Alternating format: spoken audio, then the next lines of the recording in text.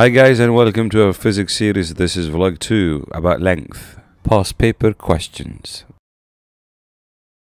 March 2017, paper 12. June 2018, paper 21. The diagram shows the height of a stack of identical coins. What is the thickness of one coin?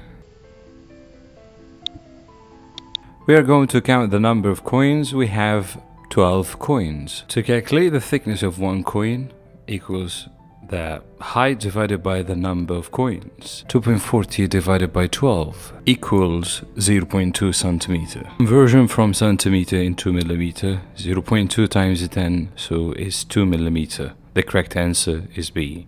A length of cotton is measured between 2 points on a ruler. When the length of cotton is wound closely around a pen, it goes around 6 times.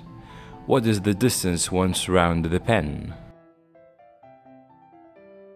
Initial length 2.4 centimeter. Final length 15.6 centimeter. The shaded distance between the initial and final length represents the length of the cotton. Length of cotton equals final length minus initial length. 15.6 minus 2.4 equals 13.2 centimeter. To calculate distance once round the pen equals total length divided by the number of turns equals 13.2 divided by 6 equals 2.2 centimeter.